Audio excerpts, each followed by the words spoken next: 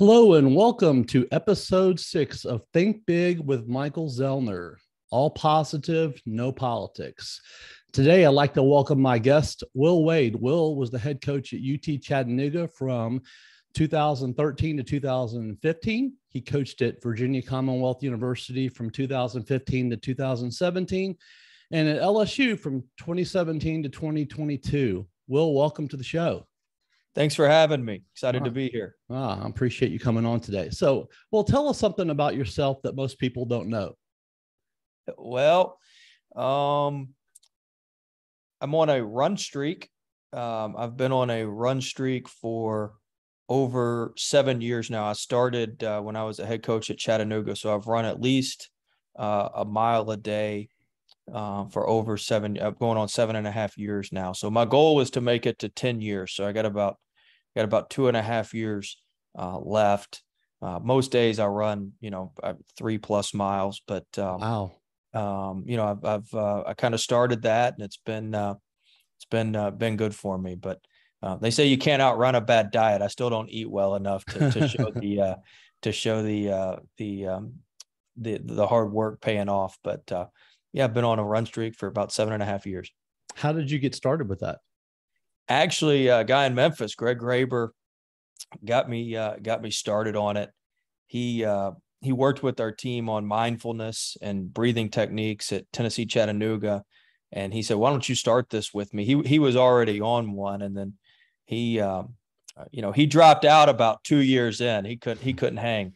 And but he got me started on it. It was a good way to start my day. I do it I run early in the morning, so I do it the first thing every morning. I have like a panic attack if I haven't had my run by like 7:30 or 8 in the morning. Like I have a panic attack, like the day's not going to go well. So I started out every morning. It's a good way to clear my mind, good way to get myself going for the day and process things and think through things. And sometimes I listen to music. Sometimes I listen to podcasts. Sometimes I can just get a lot of things done. But yeah, I started it because Graber challenged me to start it, and I've kind of taken it. I've taken it from there. But it's been really, really good for me.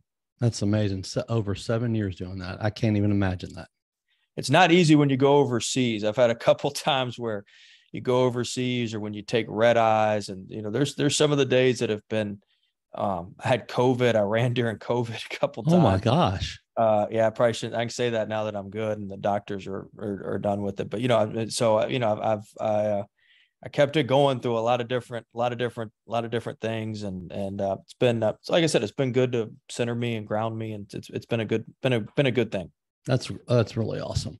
So, Will, you grew up in Nashville and you went to Franklin Road Academy, and you started off as a student manager on the basketball team at FRA. And then again, you did the same thing at your alma mater at Clemson. Now, I know your mother, Margaret, was a basketball coach and was actually the first woman to be inducted into the National Hall of Fame. But how and why did you start coaching?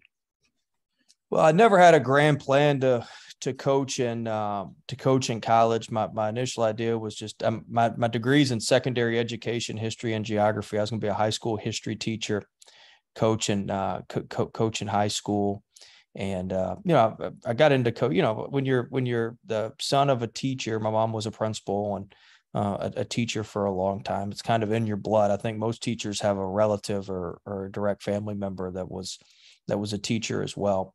And, so I just, that's how I initially started. And then, once I went to Clemson and I got into grad school and was a graduate assistant on the college side, I really just ended up staying on the college side. But the reason I got in was the same. You want to affect people's lives. You want to help guys out. You want to help people get where they couldn't go without your guidance or nudging or help. And so, whether you're doing it, in high school and college and the pros, wherever it may be, a lot of the same skills apply, whether it's basketball, whether it's business, whether it's, whatever it may be. Some of the best business people could run a basketball program. Some of the best basketball people could run a business.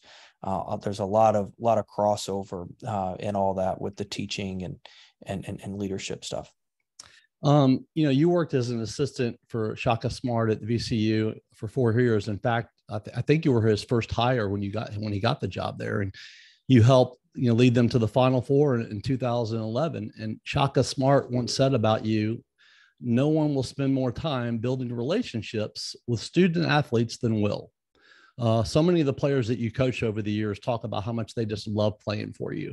Isn't that one of the most rewarding parts of being a coach? Well, yeah, I was very fortunate to get on with Shaka. He's had a huge impact on my career. And like I said, I mean, the reason you do it's for the people, it's for the players. And look, does every player that played for me love me? No. Does every player? But they know that they know that my heart was in the right place. I care for them, and I did try to invest a ton of time. And some of my mistakes were I tried to probably change too many kids. I took some risks on some kids, and I thought I could really love them up and help them and change them, and I couldn't. And but there are a lot of them that I have been able to do that with and help. And obviously I was fired from LSU, and one of the most rewarding parts of that, I know this is going to sound weird, there's not much rewarding about getting fired, is I heard from a ton of former players, and some of them, I stay in touch with a lot of them, and some of them I hadn't heard from in 3, 4, 5 years, and for them to reach out and thank me for the impact, that I've been able to reconnect with probably 5 or 6 guys that I just hadn't had as much. I'd talk to them maybe once a year, but now I talk to them every week or every other week, and so that's been rewarding. But I mean, look, you win with people, no matter what you're doing, no matter what sport you're coach and business you're in. It's all about the people. And can you get those people to believe in you, believe in what you're doing? And the only way to do that is to invest in them.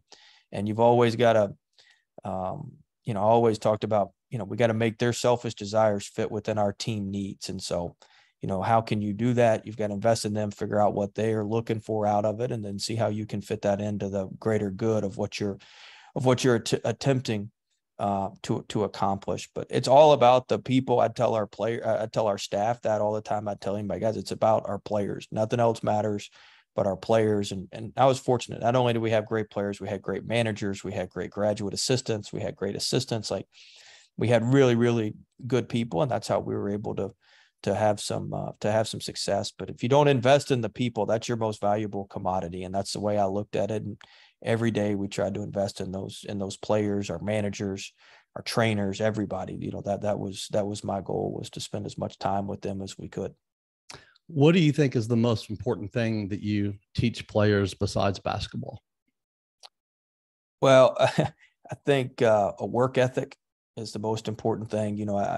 We tried to really, really harp on, what a good day's work. I didn't have a bunch of team rules. I worked for a guy who always told me, never rule yourself out of winning. So I never was a guy that had a ton of team rules. And my one thing was show up on time and give great effort. And I think if you do that in anything that you do, if you're on time, which shows that you got respect for the other guy. And, just like on this podcast, we started 5-10 minutes early. We were both on time. There's respect. We were ready to go. Right. But if you're on time and then give great effort, what good looks like in whatever you're doing, whether in our case, whether that was academics, whether that was preparation on the court, whatever it may be.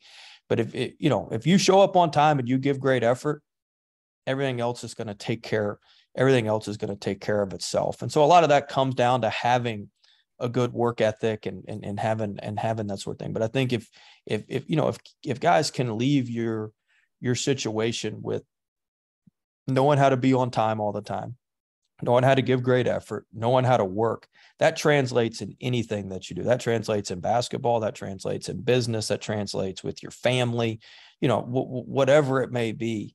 I think that translates across a lot of different modicums. What is the most important thing that you learned from Shaka Smart? He was really spending the time with the players.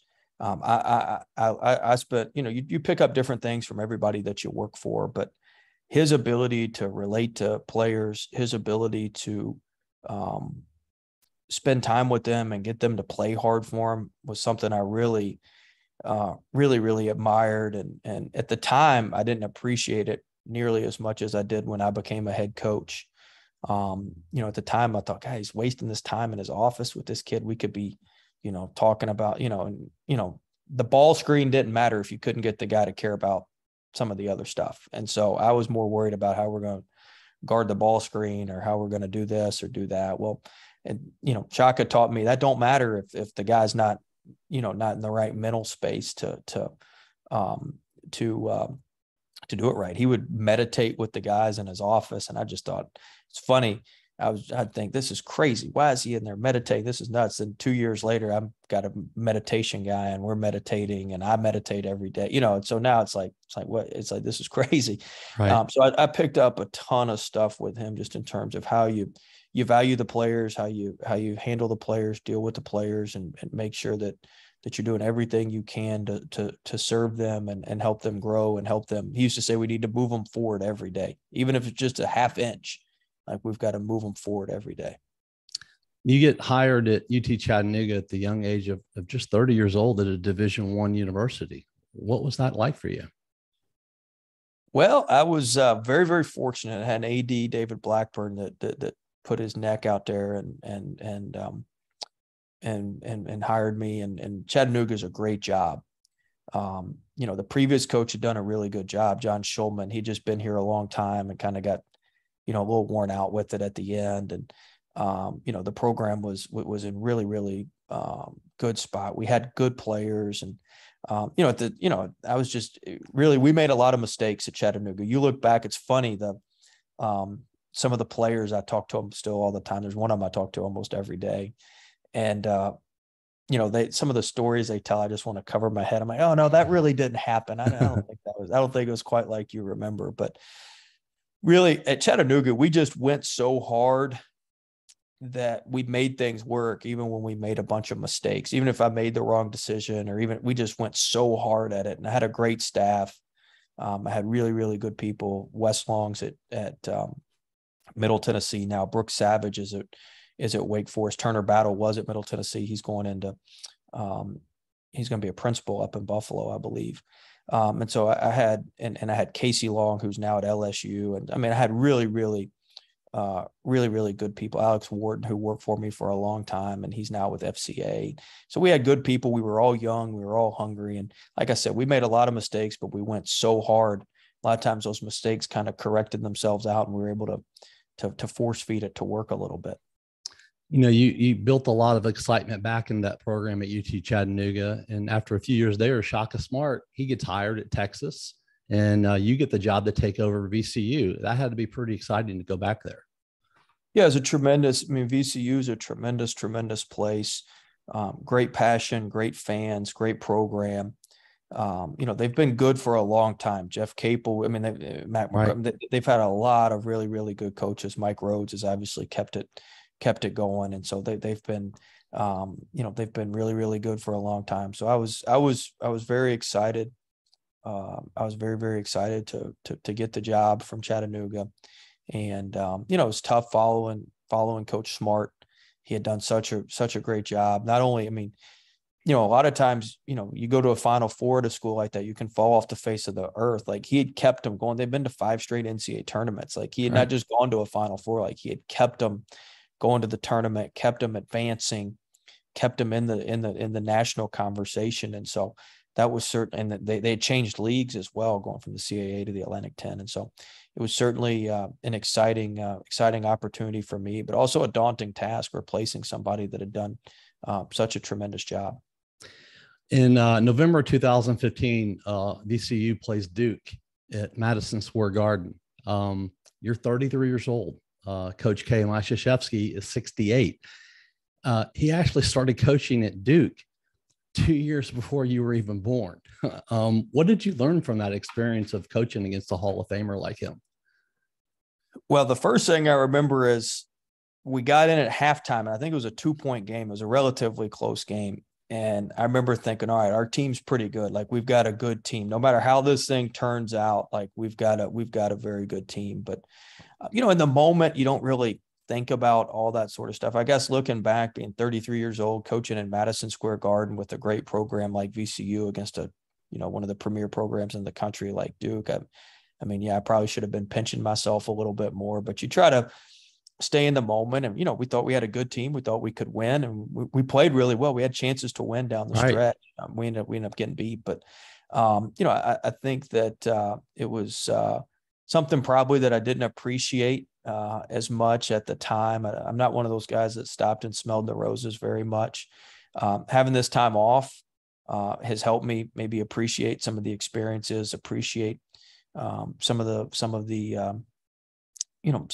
accomplishments probably quite a bit more than I would have when you're in the heat of the battle. But that's certainly, to coach against Coach K, coach against Duke in that environment in Madison Square Garden that young was certainly unique, and certainly something that I'll remember. But like I said, it was really about being there for our guys, and we played really well against a very, very, very, very good team. Yeah, that game was close. I remember that game. I think y'all maybe lost by 7 or 8 at the very end, but it was tight all the way through the game. So that was a fun game to watch. And how would you describe your style of coaching? Player centric. We try to be all about the players. I got better as we went along. I was probably a lot harder on people in public than I should have been early on. And then, I started doing a lot of that behind closed doors and being a lot more positive in public about everything. I think that's the way you need to be. You've got to grow and continue to evolve and continue to improve. But, really it's all about the players. It's all about doing everything you can to serve them, to make sure that, they've got, I used to say we need clear minds and fresh legs. Like, we want their minds clear and we want their legs fresh so they can play their best. And like I said, you try to, I looked at each kid like one of those old gym locks where there's a code and you keep spinning the lock to you listen to it to wait for it to click. So every kid's got a code, and we didn't decode everybody, but we decoded more than our fair share. And if you could figure out that code, you had a good chance of helping that person succeed. And if you could help them succeed, that would help that would help our team succeed.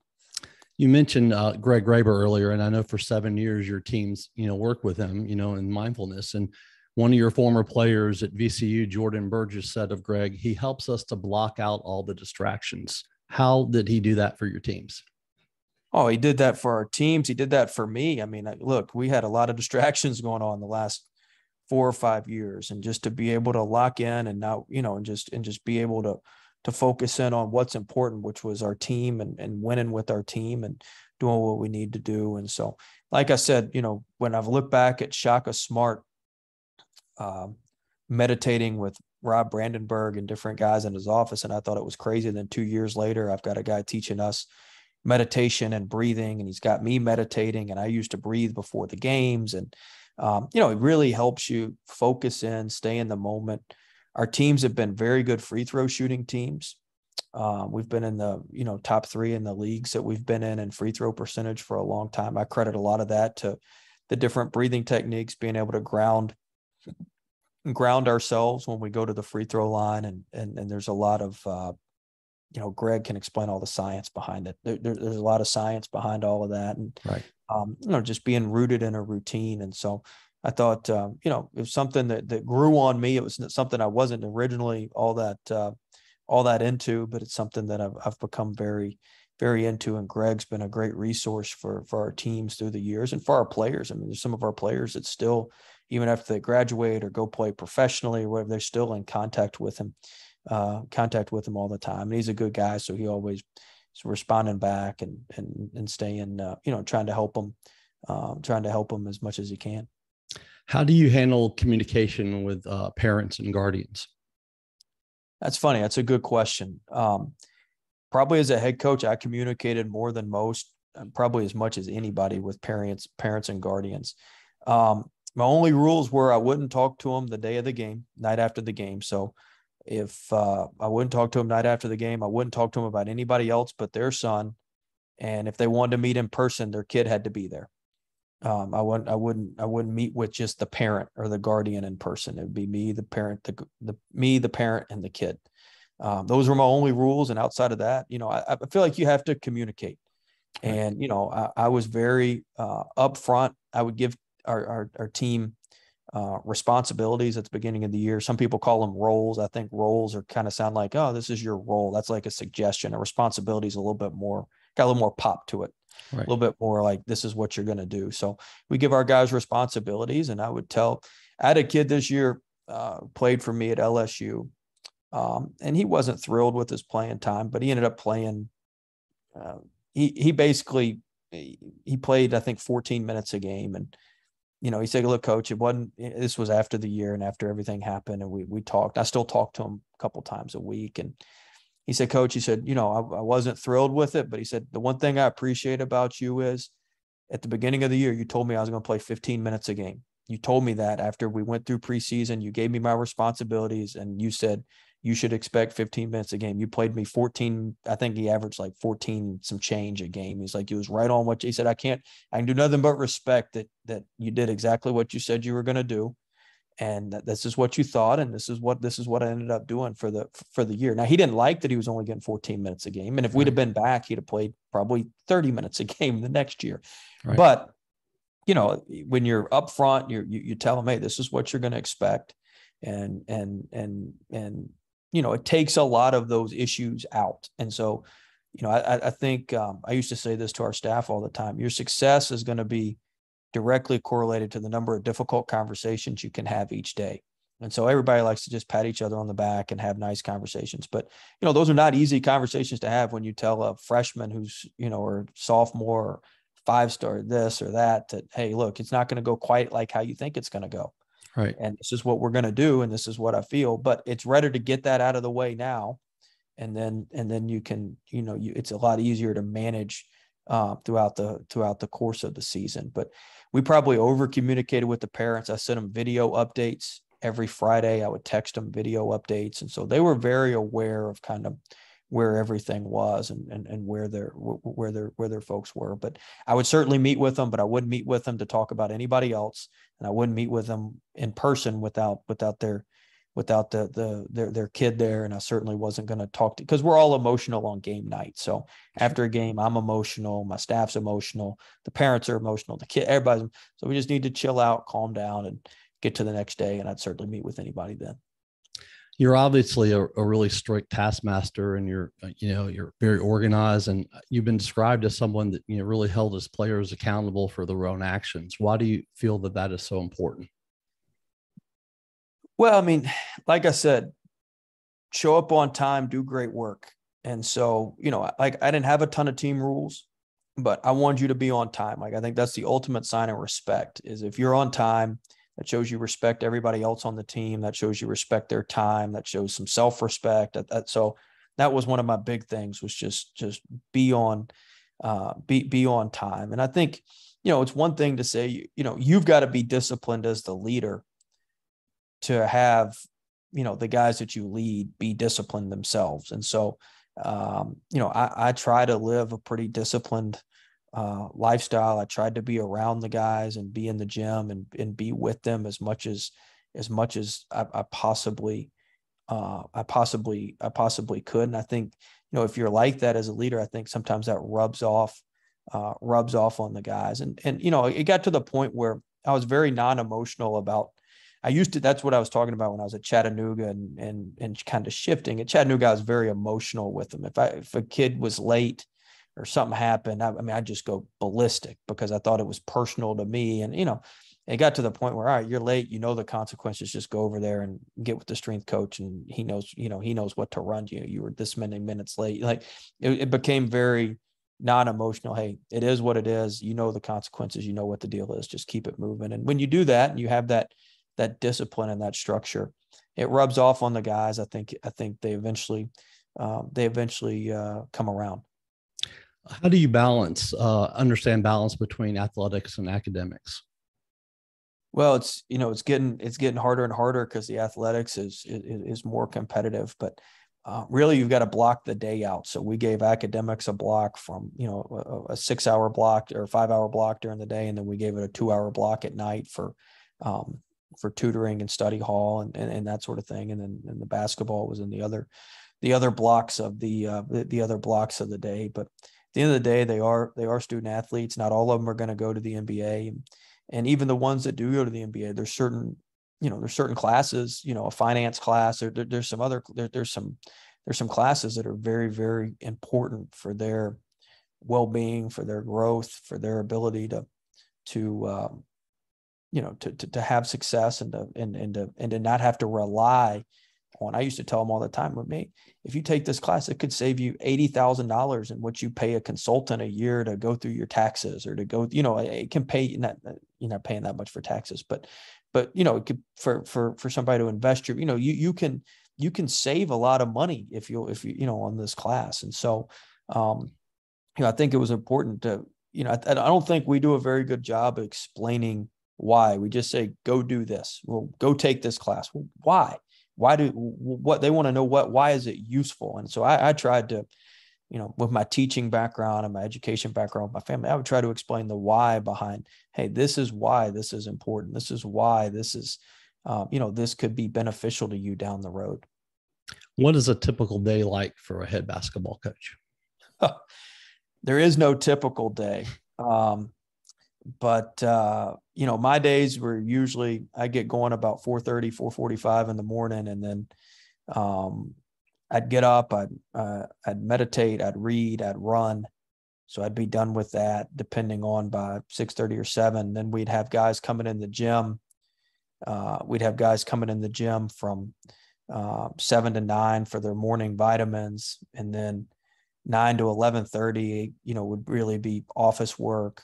Then we get to plan and practice, and we'd have practice. We'd have practice in the afternoon. Then after that, we'd have film to break down practice. And then after that, sometimes I'd have radio show, media, all sorts of stuff like that in the afternoon. And then you go from there into recruiting and that sort of thing. So I try to end the day by 10:30 or 11, and get back up and go again, the next day. But it's they're fun days. Every day is different. There's always different things that came up. I used to joke I could get more done between 4:30 and 8 than I could between 8 and 4:30, because 8 and 4:30, there's just so much stuff going on. There's so many different,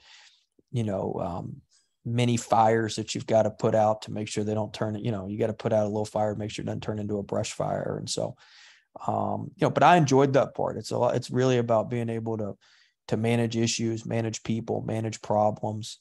You got to be able to be able to operate with some sense of order within a chaotic, within chaos. Right. And so, you got to embrace that and enjoy that. And, we tried to manage that the best we could every day. How did you and your wife, Lauren, meet? It's funny. We actually met through a mutual friend. One of my good friends was one of her professors at Vanderbilt. She's a lot smarter than me. She got her graduate degree from Vanderbilt. And she introduced us, and I was a head coach at Chattanooga or I was an assistant at VCU at the time, and become the head coach at Chattanooga. And so kind of went from there. But it was a lifelong friend. Who has been the biggest influence in your life? Well, I mean, really, my father was a huge influence. He's a hard worker to this day. He still works extremely hard. He's in his 70s and still gets up at 4:30 in the morning, 4 o'clock in the morning, and runs, and he volunteers and does all sorts of stuff. And so he had a huge influence on me. I had a high school coach, David Muckle, who had a big influence, just a lot of people. And then all the coaches that I worked for, from Tommy Amaker to Oliver Purnell to Shaka Smar. I mean, I've had a lot of people that have really, really invested in me, and I've tried to pay that back with the people who work for us, and worked with us, whether it be the managers, the trainers, the academic folks, whoever. I had people that really helped me get going, and we wanted to try to pay that back as best we could. What do you enjoy doing during your downtime? Well, we don't have a lot of downtime. I enjoy to read. I've been reading. I've been reading a lot. I enjoy the running. I've gotten into, now I walk a lot during the day and make phone calls while I'm walking and moving around. And so, I'm a pretty simple guy. I don't have a lot of exotic hobbies. I play a little bit of golf when I can. I'm not nearly as good as I want to be, but try to get out there and play a little bit of golf when I can. But it's been, it's really pretty simple days for me. What are the most important lessons that you've learned in life? I'd say the number one thing, I told this, I'll give you two, be consistent. Be consistent. The best people are consistent people. I used to tell our team all the time, never bet against consistent behavior. The guys I trusted the most were the most consistent.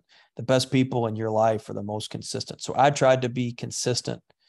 I tried to be consistent every day. And then, be tougher than your circumstances. You got to be tough. So, and I'm going through that right now. You got to be tougher in your circumstances. You got to practice what you preach. You got to be tough. Everything's not going to be perfect all the time. Anybody can operate in perfect conditions. If you can't operate in perfect conditions, you're just incompetent, is the way I look at it. But who can operate and who can make things happen when conditions are not tough? I mean, when conditions are not right and when conditions are not perfect. And that's what separates people, I think, that are very successful from people that are mildly successful or not successful at all. And so, be consistent, be tough.